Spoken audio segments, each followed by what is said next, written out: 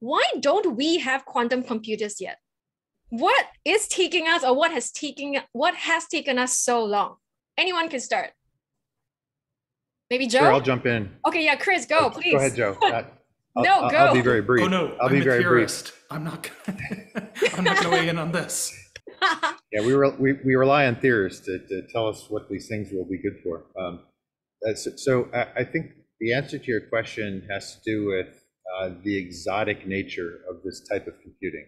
It's really nothing like, it's just not the next generation of our standard processor. It sort of makes an end run around Moore's law by changing the laws of physics for computing.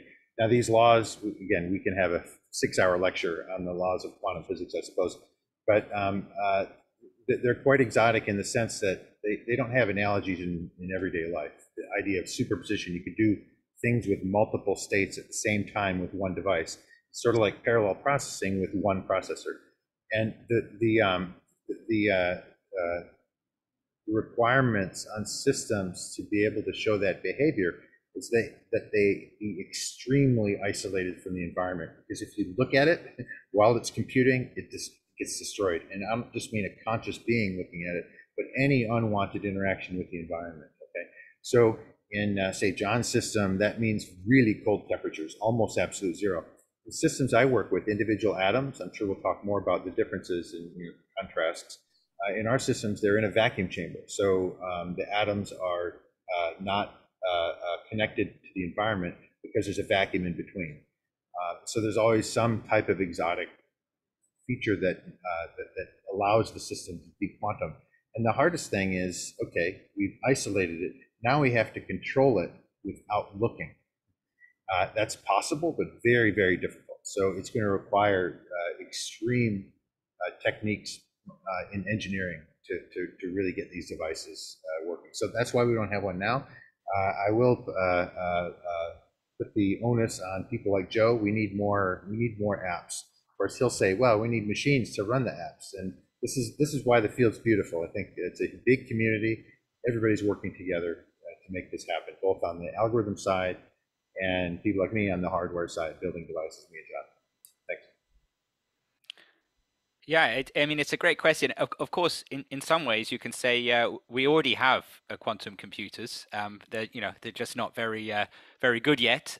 People are already making, I mean, including I&Q, and making prototype quantum processors that you can access in the cloud. You can write algorithms for them, get back the answer, and some of them have even demonstrated this thing called quantum supremacy, where they've been shown to be impossible to emulate using even the most advanced computers that we have on the planet. So, I think I agree.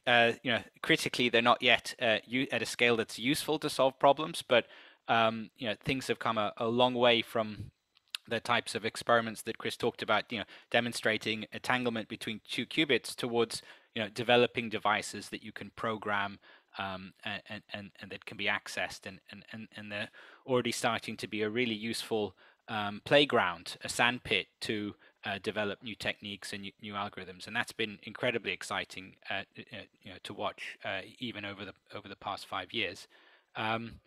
But yeah, as to why it's hard to improve it's exactly this kind of challenge that Chris mentioned, that on the one hand you have to incredibly isolate qubits so they can't interact with their environment, but you still need to couple them together, and so you're always trying to sort of find systems where you can get good interactions between qubits but not between their environment. And I guess that another reason why it's much harder,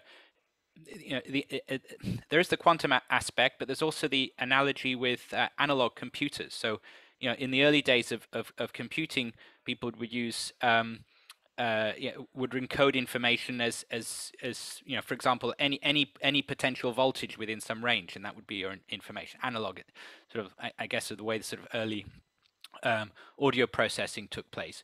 But very quickly we realized that this was very prone to errors. Nothing to do with quantum. It's just the fact that any noise would change your information because it's analog. It can be in any of these states. And so we moved to digital information, ones and zeros. We said, look, your information is either at this level 0 or this level 1, and any perturbation would keep you around 0 or 1. But the problem is, with quantum information, you have in many ways a kind of analog state. The qubit can be moved around between these different points. It's actually points on a sphere.